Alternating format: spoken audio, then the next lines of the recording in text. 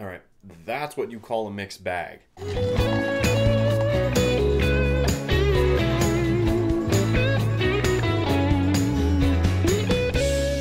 Hey guys, this is my review for Alita Battle Angel. Now this is a movie that James Cameron has been trying to make for almost as long as apparently he had been trying to make Avatar. But for some reason, just between complications with the funding for the film itself in terms of its production, its pre-production, as well as him working on the Avatar sequels, he eventually stepped down from directing the film.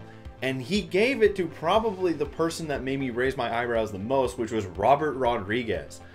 I like Robert Rodriguez. As a director, he is basically an indie filmmaker who has been making movies that he wants for this long as he's been basically making films. You can definitely tell that he enjoys what he makes.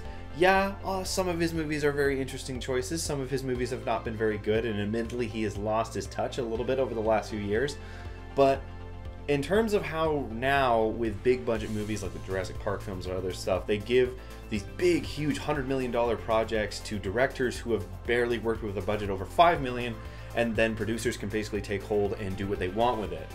Robert Rodriguez is that filmmaker who works with that budget, but he has over 2 decades of experience. I felt comfortable with him in the role. The only thing I felt a little bit worried about is his pacing ideas, and admittedly that does come into play in this film. But first off, I want to talk about just how freaking good the visuals are in this film.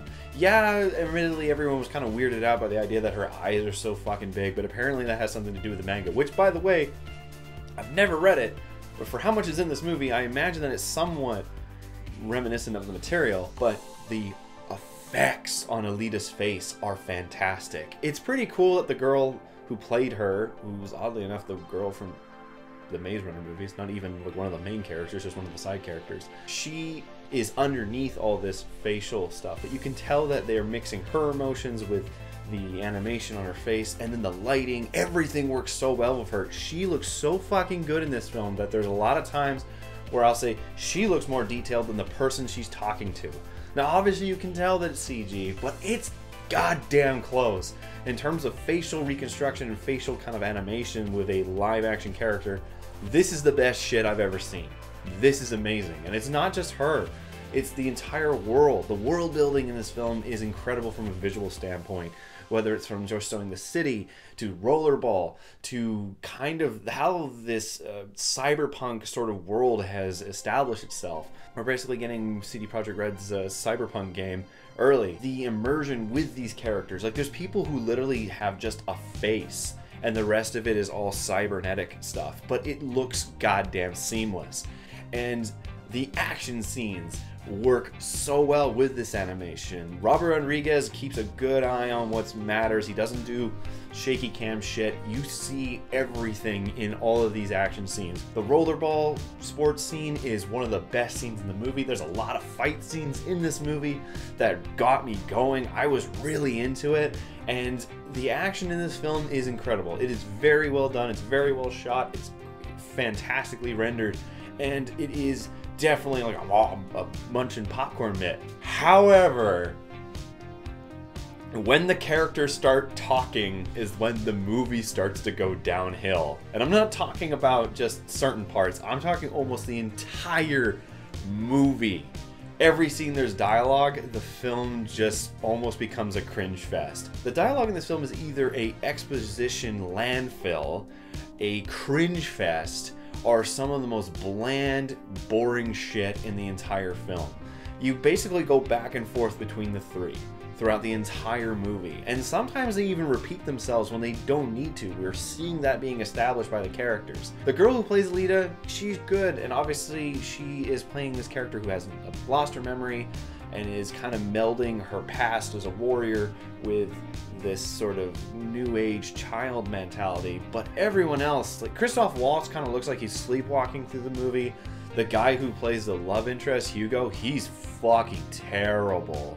Marshall Ali is wasted. I don't even know why he's in this movie, except to look like the replacement for Wesley Snipes as Blade. And Jennifer Connelly's in this movie, and she's wasted. There's so many cameos in this film. I swear, I think Michelle Rodriguez is in this movie. I know for a fact that Jai fucking Courtney is in this movie. When he appeared on screen, I was like, fuck no! No, you can't make him a character. I literally said that out loud because I just couldn't stand to see him on screen.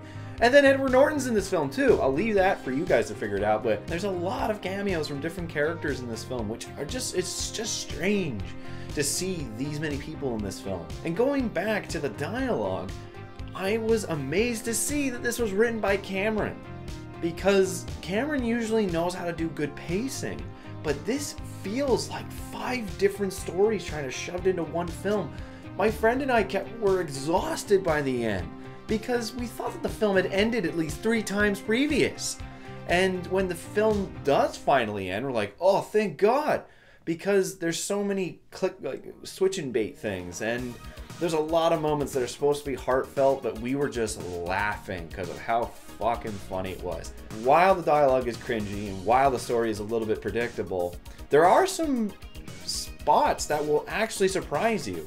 Not like take your breath away or anything, but I was like, oh, I was that about 2 or 3 times in the film, which I commend that for, considering how much goddamn story there is in this film. You can tell that they are trying to establish a lot more. There's definitely stuff that must have been cut, because there's a lot of moments where you just feel like you're behind. Like, I felt behind this whole movie as the story was being established. At one point she goes into this bar and she starts trying to rally these other hunter killers to her cause. I was like, wait, what? When did this happen? Where did this motivation come from? And that's like how Robert Rodriguez's last few movies have been. Machete Kills, definitely the second Sin City movie. It just never gives itself time to breathe. And this movie is running at full tilt the whole time, and it never takes a moment to stop and establish itself and give us some breathing room. It never does that. It's full tilt the whole time, and it suffers for that. So while I did enjoy this movie, I think it is definitely a very entertaining film. I would actually watch it again, specifically for the technology. I saw this in IMAX, so you definitely gotta see it in IMAX. The 3D tech was fantastic. The effects were great. The fight scenes are really cool. There are some cool surprises. I was very entertained through those parts, but then when they start talking, the movie immediately goes downhill, and it's a very like give and take sort of relationship with this film, because there's some good, but there's a lot of bad to it too. And the film sets up a sequel as well, which I'll admit I would be interested in, but don't take 7 fucking books or whatever and put it into one, because that's just too much. There's just so much elements in this film. There was too many themes trying to be crammed in. The film didn't really know what it was trying to be. One thing I'll definitely be surprised of, if this is PG-13, they get away with a lot. They get away with a lot of murder in this film. There's a lot of people who are decapitated, cut in half, ripped apart. And there's one part in particular that I did not think could happen in a PG-13 movie, but it does. Pretty gnarly. I'll give him that. It's a cool idea. I'm happy I saw it. I would willingly see this again, but it is a bad, fun movie going in. Just letting you know that. I know a lot of people who would not enjoy this film. They would think it's probably garbage, and they're totally right to say so. Yes, I did enjoy it, but I'm going to call garbage out when I see it. So in the end, my rating for Alita, Battle Angel, I'm going to give this a 3 out of 7. I enjoyed it. I think it's a cool time. The technology and the action scenes are something extremely well done, and they definitely deserve a viewing. But the story itself is a lot to take in, and the character interactions are not as good as they could be, and there's a lot of wasted talent in this film. A lot of wasted talent. But I would still suggest you see it, but see it in IMAX. It is a fun time. Anyways, guys, hope you enjoyed this review. Oh, finally it's out. If you guys check out Amazon Prime, Camp Death 3 in 2D has come out on Amazon Prime.